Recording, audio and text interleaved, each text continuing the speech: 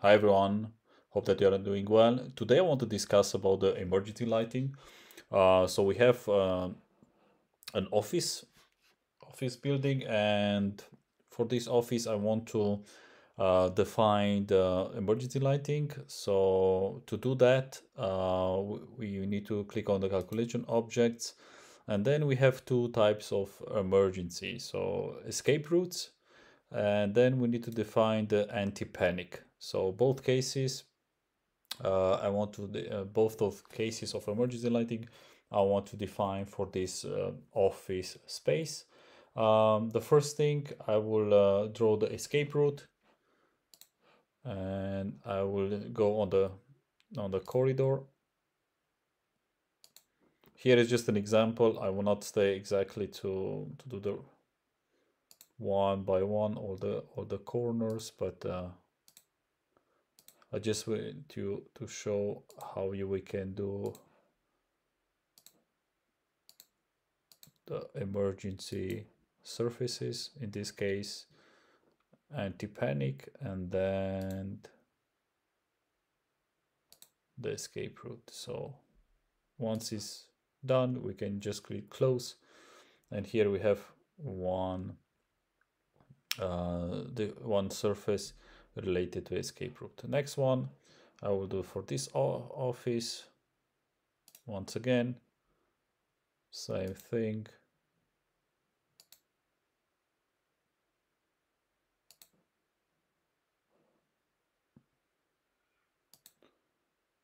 Good.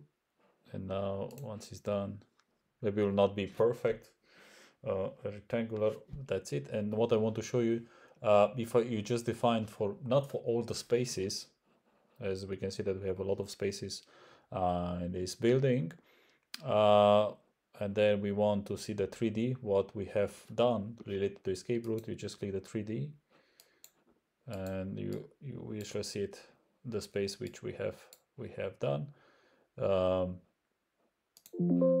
In addition, if you click on the building and then 2D, we can do it like that on the story as well.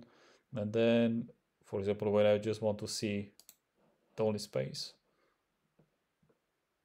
which I have is the corridor and the rooms which are connected. So you see, if for the rest of the spaces they are not interacting with the corridor which I defined, they will not show up in my, let's say, emergency lighting scene. So that's very important. Here where I connect this, the space, let's say here we had an office, and to the corridor it's automatically connected, as well as this office, and then this part of the corridor, and this room as well, as you can see here.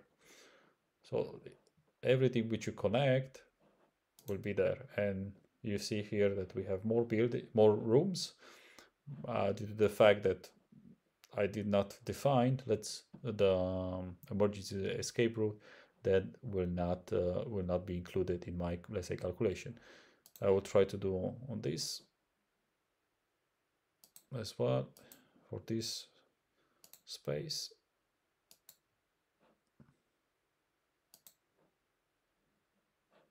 Just close it,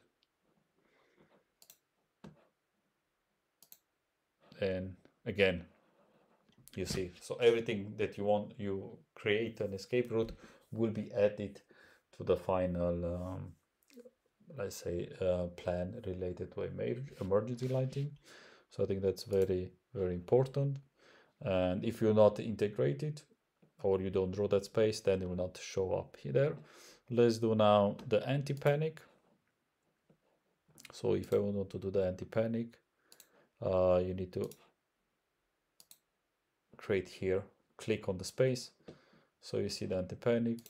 If I go like this, it will be marked with like the frame for the anti-panic. That's also very important to know. We can do also, let's say, for this office, and let's see if it's there. Yeah, as you see, it's already there.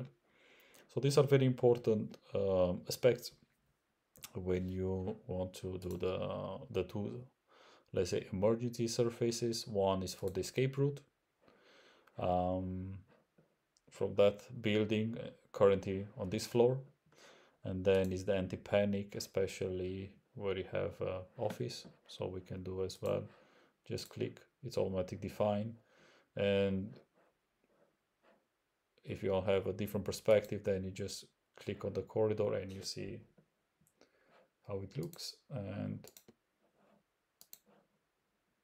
now you just have the anti-escape. And if you put on the, let's say, between them,